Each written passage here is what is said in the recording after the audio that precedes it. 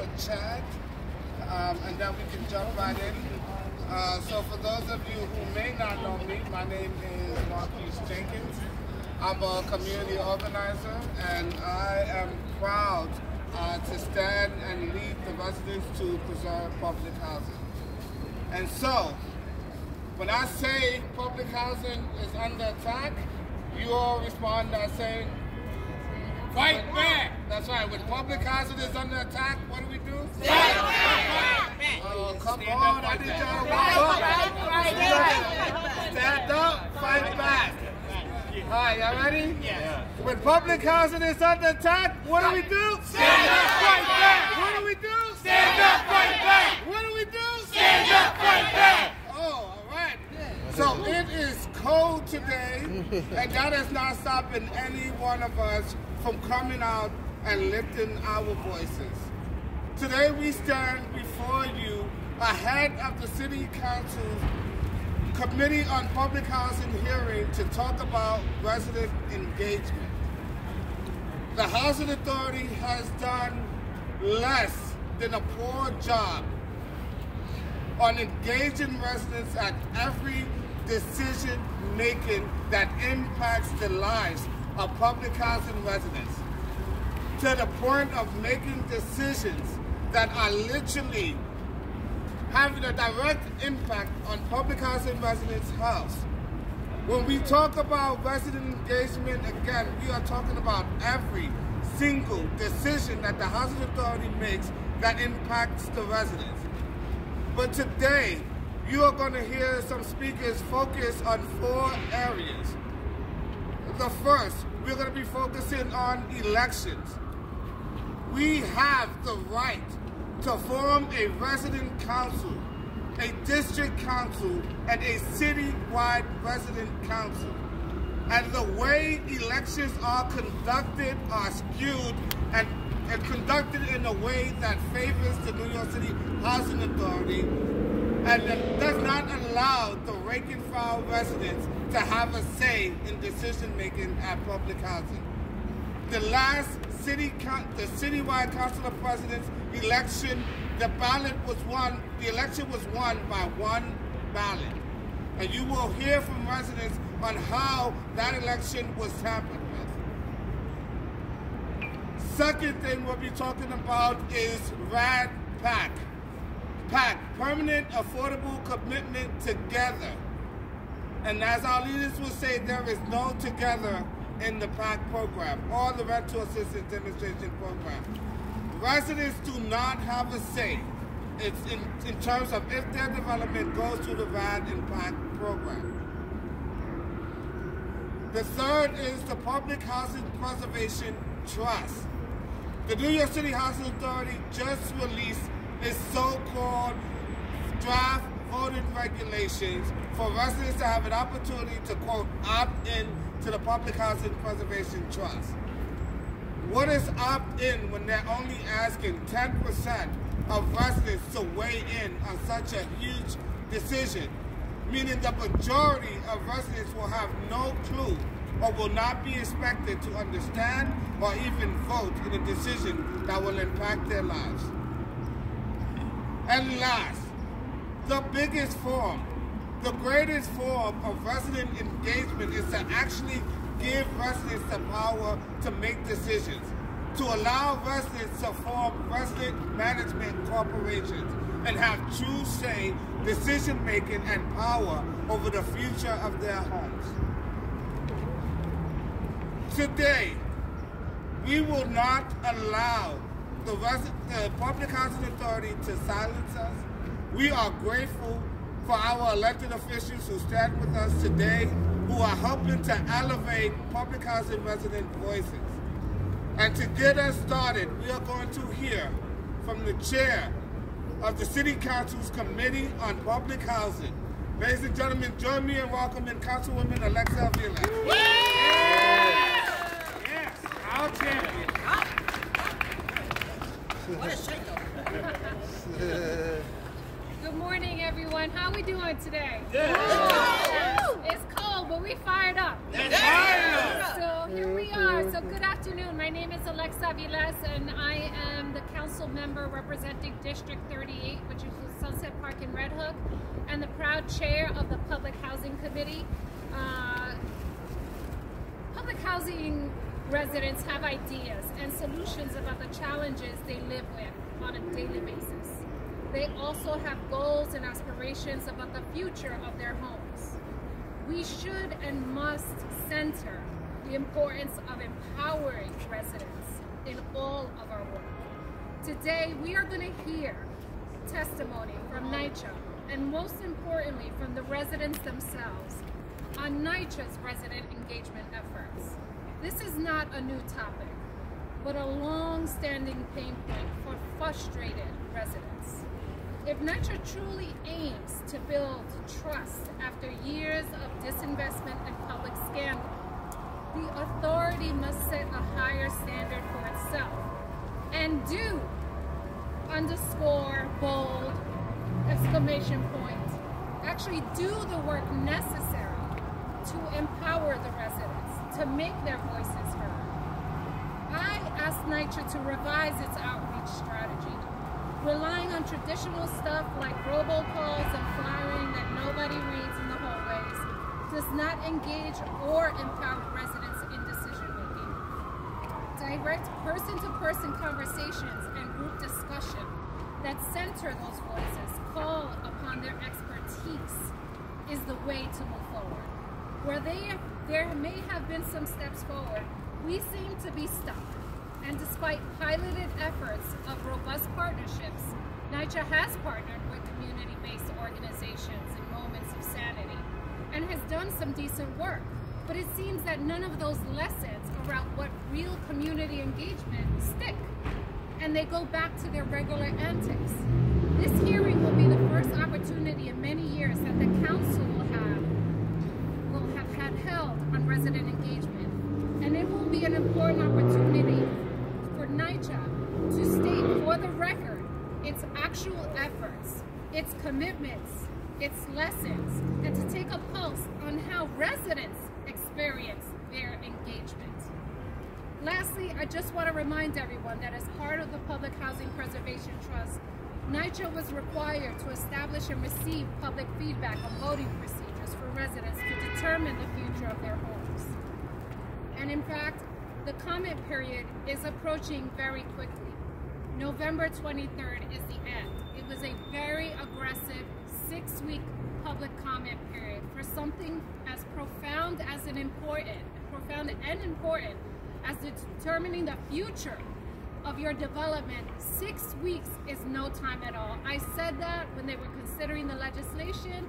I said that the voting process to be determined was something with wide gaping holes that you could drive a truck through, and gave me no real confidence that we would be able to set up a thorough and efficient process.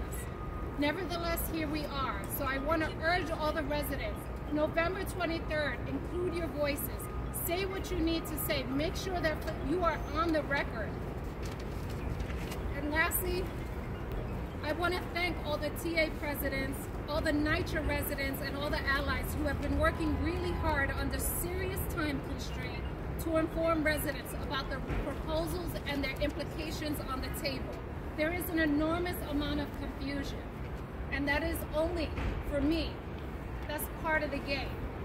You keep people confused and uninformed, they're unable to make the decisions that are best for them. And so we need to do better. So I encourage the residents again to keep doing what you're doing. Keep us accountable, keep us on the record. An organized and well-represented tenant voice is one of NYCHA's greatest assets, and yet its biggest fear that it can't seem to harness. If the authority seeks to preserve and improve public housing the way it says on every piece of literature that it likes to distribute, it must lean into not only engaging residents, but truly empowering them to make sure that they are centered in decision making. We don't want to be made aware. We don't want to be just offer recommendations. They need to be in decision making roles and authority. And so I look forward to hearing all of the feedback today at the hearing. Thank you for the work that you're doing. Here is to resident empowerment. And the one thing I just have to add is that They offered 3 options on this voting for the trust. One that was never even considered in the legislation. They offered residents to make a choice of status quo. What does that mean? RAD Pact, never mentioned in the legislation, and Housing Preservation Trust. They failed to mention one of the most critical pieces, resident-managed corporations that brings decision-making to residents. Why did they not include that 4th option? It is a very telling omission. So with that, thank you so much. I look forward to the hearing today. Thank you for the work you're doing. When NYCHA says get back, we say fight back. When NYCHA says get back, we say fight back. So NYCHA completely confuses, or maybe they know exactly what they're doing, because we don't get resident engagement. We get a marketing campaign targeted towards residents to manufacture consent from residents. Residents are not asked to use their expertise, but they are told, this is what we are going to do. What color would you like your halls to be? These are the 2 experts, the residents. And I want you to hear from one of our most dynamic leading experts, our resident from Smith Houses, and the Manhattan District COP Chair, Ms. Aisha Torres. Good morning. Good afternoon. Good morning, everybody. Resident engagement. In my 12 years as TA president, one of my biggest things with NYCHA has been, you're supposed to include us from conception, right? That's not what happens. And the 964, which is what regulates all of the resident councils, is most NYCHA managers actually don't know what the 964 is. And what they are under the regulations supposed to be part of in terms of including us in the process, right? And in doing that, I can tell you that when you have true resident engagement, then things work out, because then we're working together. So my campaign to be chairperson of NYCHA for the last 2 years has been that when NYCHA was run by residents for residents, truly, there was resident input and there was respect. And for those of you who don't know, when they say, oh, the residents don't know what they're doing or they don't know how, guess what? We had a reserve in the billions, not in the millions. And so what does that tell you? That we do know how to run a resident association, that we do know how to run NYCHA, and better than them, than having vendors that come in and look down on us. A lot of the residents in public housing are paying mortgage rents, and we are so disrespected, and we pay taxes. And so I say this, I'm demanding on behalf of all the residents in public housing and in my district and in my development that NYCHA give us true resident input, real resident input, and respect us as human beings, because we deserve it. We have a right to it. It is our right, and we have fought for it. And I beg to say, and I want to thank everybody for being here, that we cannot continue this way. People are getting sick and people are dying because NYCHA will not listen. You see that sign? He needs to finally go. And we now have a NYCHA that the chairman doesn't even live in New York. Forget it, not even in New York State. He's in another state on the other side of the country, and it is unconscionable that the mayor and everyone is allowing that to happen. For the kind of money that he's doing, I can get at least one door changed in my apartment, in my development. I am done. And I think that we have a right to say that this is not resident engagement. We're not talking about staff. We're not talking about the people who work in resident engagement. We are talking about the administration, the top people who are making a whole lot of money out of the rent we pay, because if people think we pay $5 rent, you're so mistaken. And we need to have a voice, and we need to be respected, and we're not.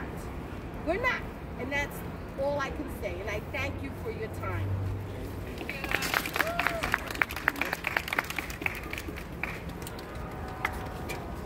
Our buildings are in horrible conditions. When you look at every single public housing development, there's a scaffolding. You can go to any development in the city and you will see scaffolding. True. You can go to any development and you will find an apartment with mold in it, with lead in it. But Aisha is absolutely right. We're not just fighting for the buildings or to repair the buildings. Those 964 regulations are unique to public housing. They give us rights that no other resident in this city has. The right to organize. The right to have space to organize. The right for funding to support that organizing effort.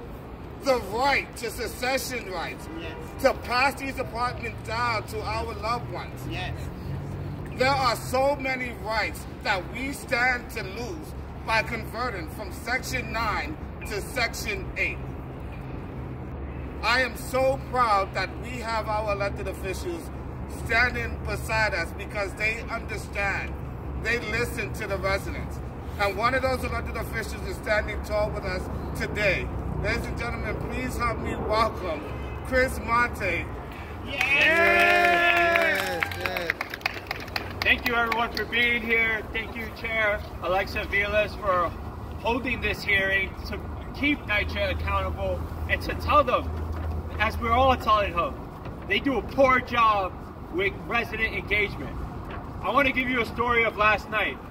Last night, NYCHA decided to hold a meeting in one of my developments and invited all NYCHA developments on the Lower East Side. So from the Smith houses to Baruch to the First houses to Valatics, all these developments, we're going to go to this one meeting to learn about the trust. How many people showed up? Out of 100,000 residents, I can tell you only 80 residents showed up. And whose fault is that?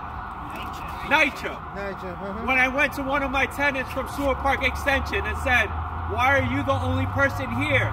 She told me, "We didn't even have a flyer in our lobby." A flyer in my lobby telling me about this meeting. It was a random email that she happened to open up that was in her promotion box that led her to this meeting. That's not resident engagement. And in that 2.5-hour meeting, they had a 30-minute section where they were going to send the NYCHA representative to each table to talk to them, to answer their questions. I sat across the TA president of LaGuardia, right next to a resident in the Smiths. No one showed up for 25 minutes. So out of that 30-minute opportunity to talk to a NYCHA representative about the issues that we are facing and the issues that we want to talk about around the trust, we only have 5 minutes. And when I talked to that representative from NYCHA, I said 10% is unacceptable when it comes to the voting procedure. And you know what he told me? That he heard a NYCHA resident say that they only wanted 5%. I had said, how much money did you give her to say that? Because we all know this is BS. We have known for decades that NYCHA does not do any type of engagement. Every single day, my office gets emails, phone calls about mold, about people coming to inspect and never showing up. People just having to paint a little patch, but come and take a photo and never return. That ain't right. That ain't right. We see the lack of engagement on a day-to-day, on a minute basis when it comes to some of our most vulnerable people. And so we're here today to say, NYCHA, you better step up. If not, we're going to take NYCHA back, and we're going to make sure that the residents have the power and have the say on what happens to our developments. Because what happens this year and next year is going to really decide the lifespan of these complexes. And so we are here to make sure that they listen to us and we take back our homes. Thank you all. Thank you. Whose house? Our house. Whose house? Our house. Give City Council more oversight over NYCHA. 94-14. We have some dynamic elected officials who get it. And on the other hand, we have some elected officials who need to be educated. The truth of the matter is, public housing works. Public housing provides a space for generations after generations. Some of our residents are third generations in their apartment, living in the same apartment for 30, 40, 50 years. In a city where we have skyrocketed homelessness, it is unacceptable that you want to tarnish the one program that works. I need to remind all of those elected officials who voted for the trust that the funding that comes through Section 9 comes from the same people who want to promise funding under Section 8. Under the guise that Section 8 is a better program. It's a better program because that's where they decide to put the money. But if we put the money into public housing, we will see magnificent things happen, especially when residents take over and residents become the managers of their own development. We have so many, as I said before, so many resident experts that our elected officials need to listen to, and I'm going to bring another expert up to talk to you. All the way from Taft Houses, Ms. Beverly McFarland.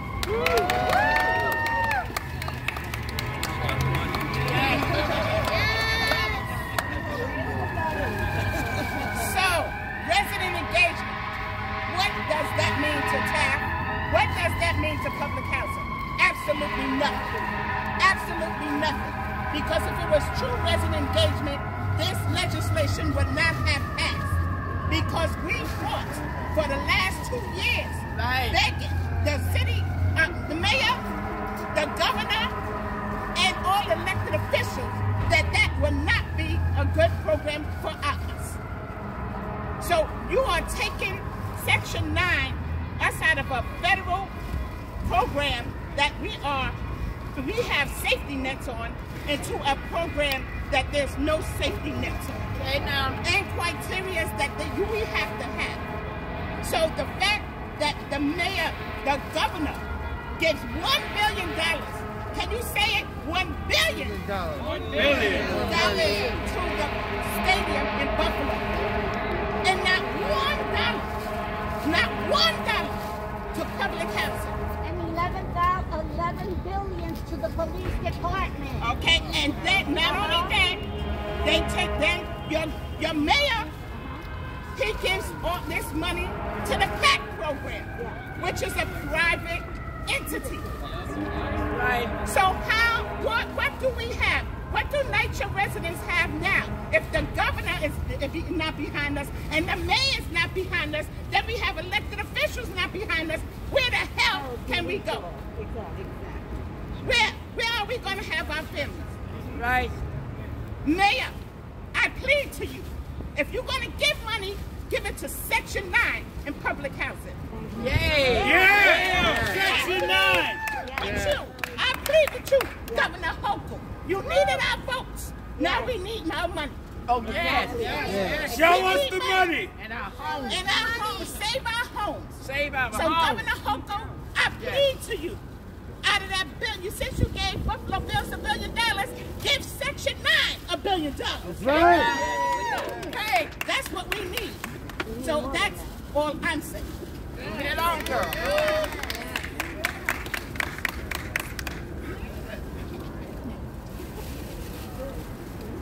Not only, we don't need the money just for the sake of keeping public housing alive.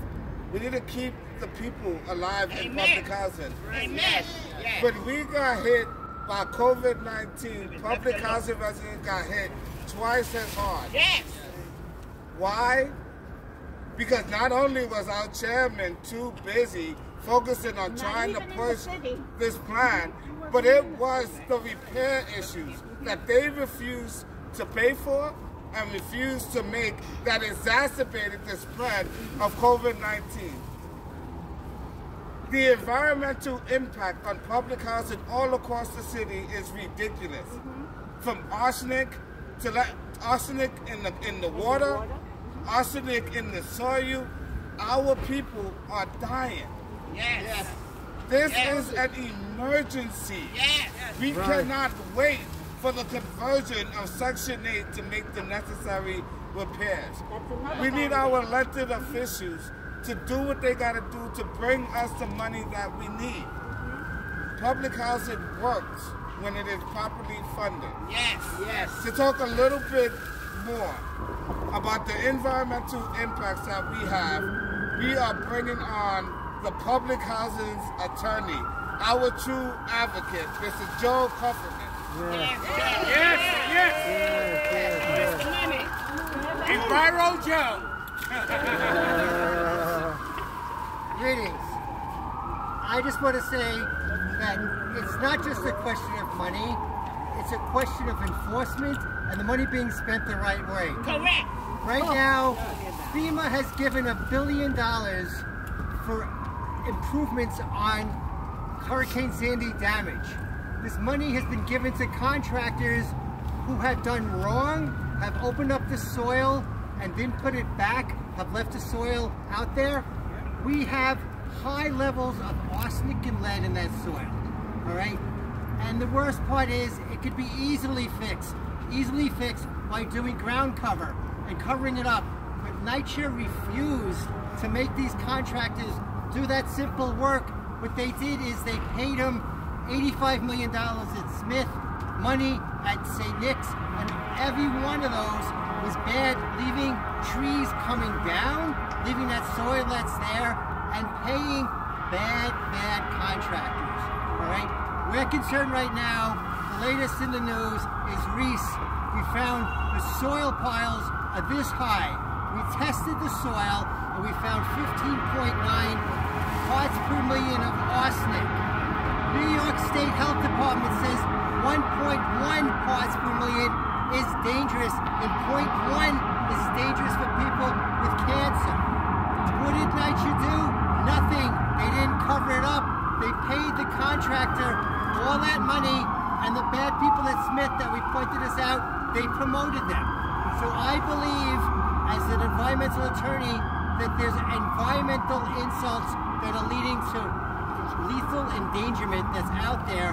But the worst part is the people that are in charge are actually just giving money to pay them.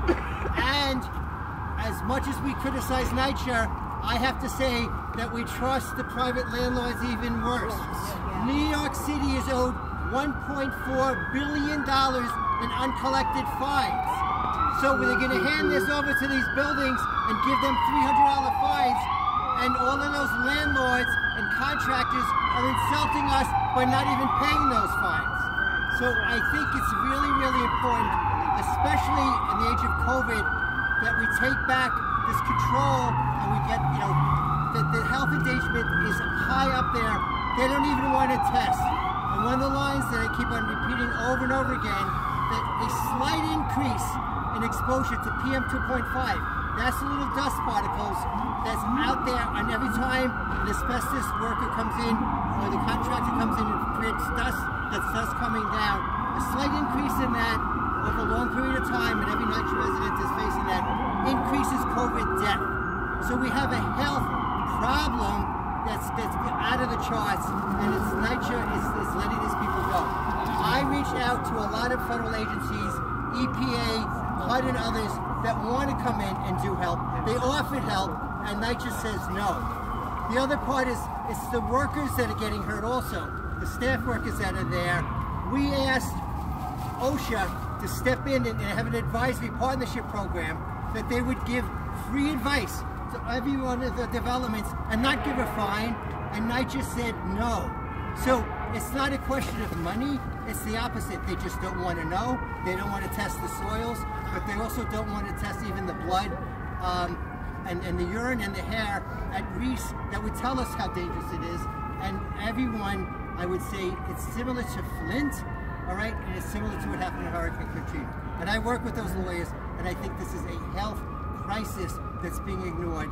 And I know people want to get on, but I just want to say one thing, that when we transfer this property over, where they want to transfer, it's illegal not to have a true assessment. So we're hearing from whistleblowers that are coming to me that they don't want to hear, people who work for NYCHA, that the records of where the soil was at Reese and other places have been deep sixed. So it's not only not doing the records that they have to show what's bad is being disappeared. To me, I think I didn't even have to go to law school to know that's illegal and insulting to everybody here. So I think the main thing is I agree with our council president here, is that it's the people that are in charge at NYCHA that have shown total malfeasance. And we learned in Flint that just not testing, you can't do an excuse that you couldn't get to it, that is basically a criminal charge. Thank you. Yes. We got two more speakers I'm going to be wrapping it up. Criminal is the absolute correct word, right? I believe, personally, that our residents have been put in this state of emergency on purpose. The last time we did a rally here at City Hall, our mayor did a counter protest at the exact same time to push this public housing blueprint. We want to talk about the legality. The New York City Housing Authority has been sued. There is a lawsuit, there is a consent decree that is active now. And how much of that consent decree has been fulfilled thus far? So rather than addressing what's needed, the Housing Authority is trying to scapegoat and go into a whole nother program that will make the consent decree irrelevant. Right. Two more expert residents, and then we're going to wrap up. But I want to thank each and every one of you for coming out, for staying in this cold, and regardless of how many times they tried to silence us, we lift our voices. Yes. So from Coney Island, I'm going to bring one of our fierce residents up. Yes. Hello everyone, my name is Ann Valdez. I'm a third generation in Gravesend houses in Coney Island, which is the first development built in Coney Island. Now let me tell you something.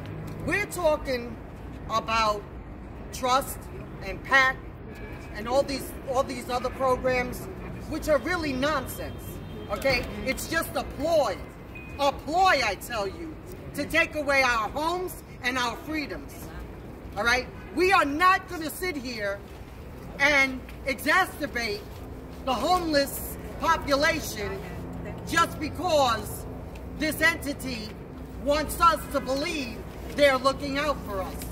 They didn't look out for us 20 years ago. Why would they look out for us now?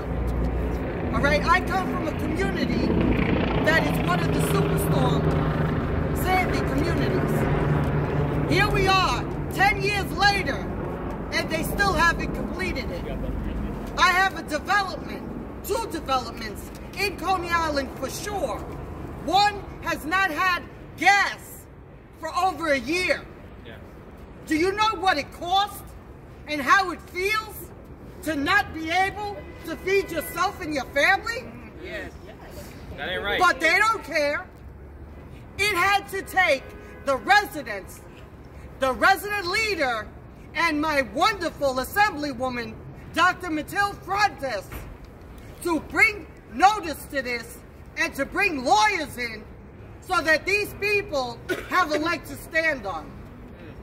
Yet, you will hear from said resident engagement that the PAC, well, not the PAC, that the trust is a good program and we should all stand behind it.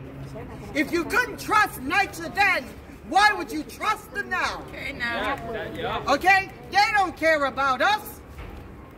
As I said, I am a third generation. My family moved in 1954.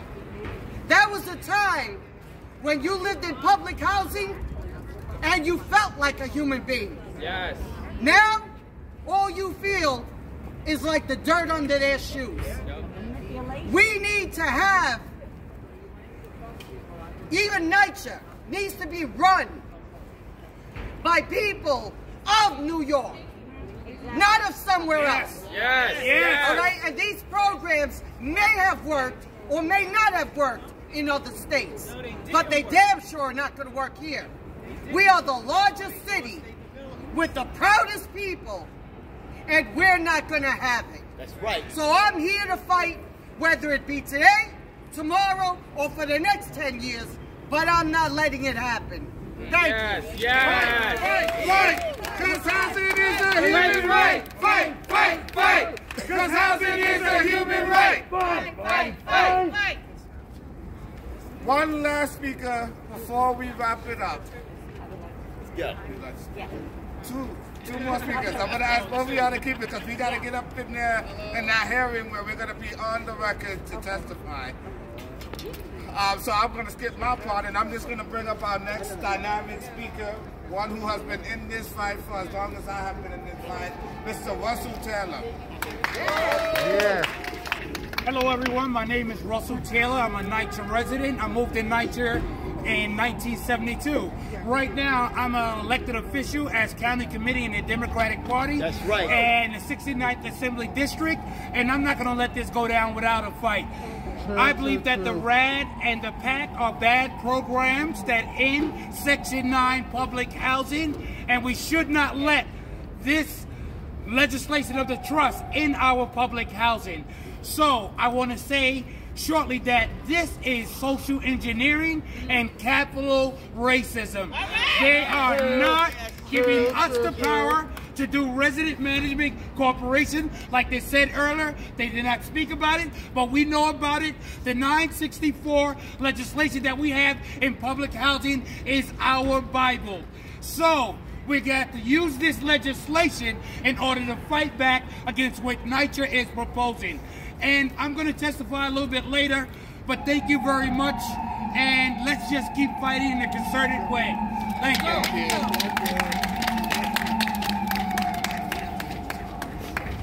I love all of our boroughs, but the Lower East Side knows how to rap.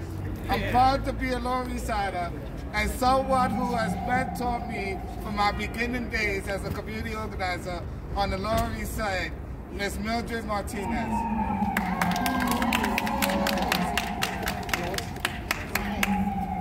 Thank you for showing us.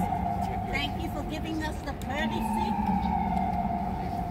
My name is Mildred Martinez, and I'm an advocate that have been an advocate and a resident of Concourse Plaza.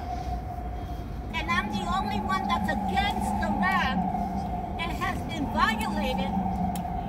Every time I go to a hearing or to a meeting and I want to speak, excuse me, they make it their business that nobody can hear my questions to them. I keep putting things on the table, they disregard it.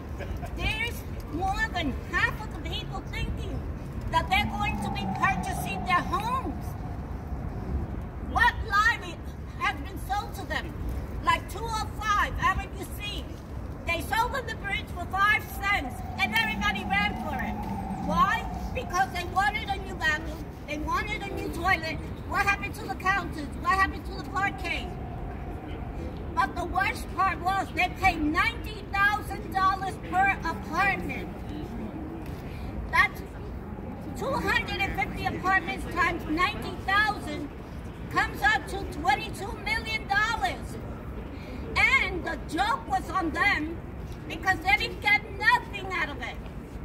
They got an essential air that their bill, their electric bill went up. That's one. Concourse Plaza has been sold when it's one of the last developments that were made. So Concourse Plaza is prime real estate. By them selling us out in 2014, and the mayor de Blasio was running for president, what does it tell you? They did a backdoor deal with Campos Plaza because it's prime real estate. I put in the IG, the Inspector General's office, for an investigation because they sold out Campos Plaza for their own political gain on the backside of the low-income families. And they're trying to do it again in Campos Plaza too. I requested an investigation on it because now they want $145,000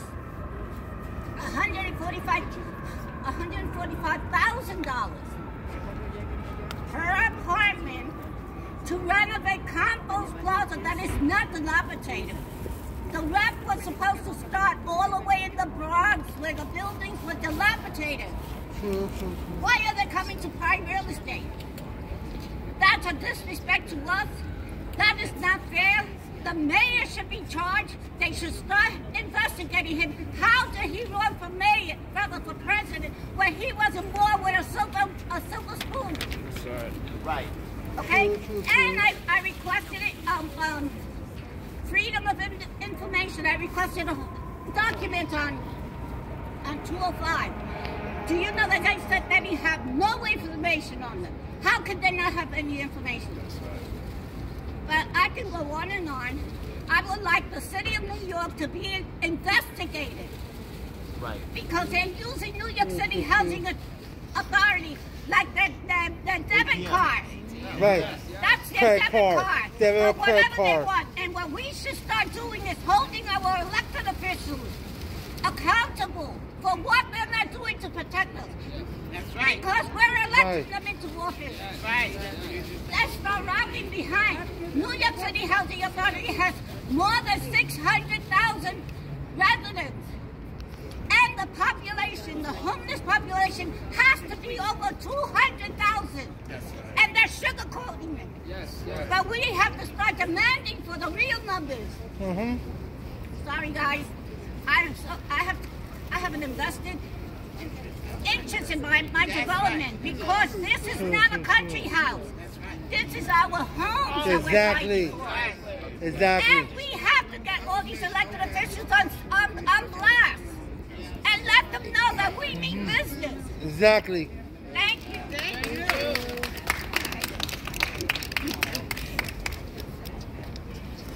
This is not the end of the conversation. We wanted to make sure that you understood the truth, that you heard from the residents before we go into that hearing and hear the rhetoric that will come out of the New York City Housing Authority's mouth. We are here today, and we are going to continue the conversation with every single testimony, resident testimony that goes up today that emphasizes the need for resident input, for resident decision making. The worst thing that could ever happen to the Housing Authority, to HUD, and to the elected officials who voted for the Public Housing Preservation Trust is to have an educated resident speak up about the truth. We are proud to stand as their enemy, as the educated resident who knows what's going on. We will not allow the Housing Authority to determine who will represent us on the city on the citywide Council of Presidents.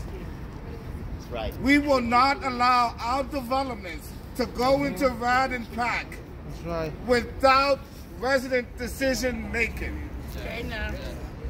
We will not allow 10% of residents to decide if 100% of residents are going to be enrolled into the Public Housing Preservation Trust. Yes. And we are pushing, we are demanding that residents have an opportunity to form a resident management corporation. Yes. Because as Aisha Torres said, when residents are in charge, public housing works. Right. Public housing needs to be expanded. We have a homelessness crisis going on in New York City. And the solution to that crisis is more housing. more housing, not less.